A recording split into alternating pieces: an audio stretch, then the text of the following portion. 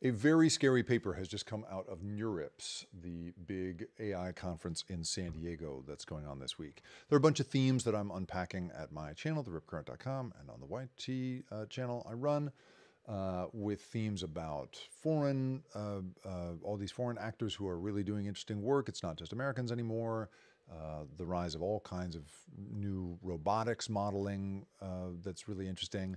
But the paper that's got me by the throat is called Artificial Hive Mind. What's it called here? Artificial Hive Mind, the Open-Ended Homogeneity of Language Models. Basically what it says is that across 70 different large language models, when you give them big open-ended tasks, creative writing and brainstorming and ideation, they tend to push toward a narrow middle. They don't give you the diversity of thought that you would want out of humans. Instead, they give you a more and more collapsed group of options.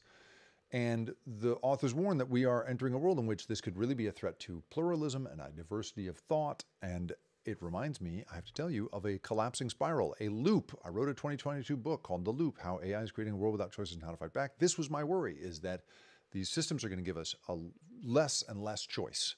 And we're going to just think that we've got more and more choice.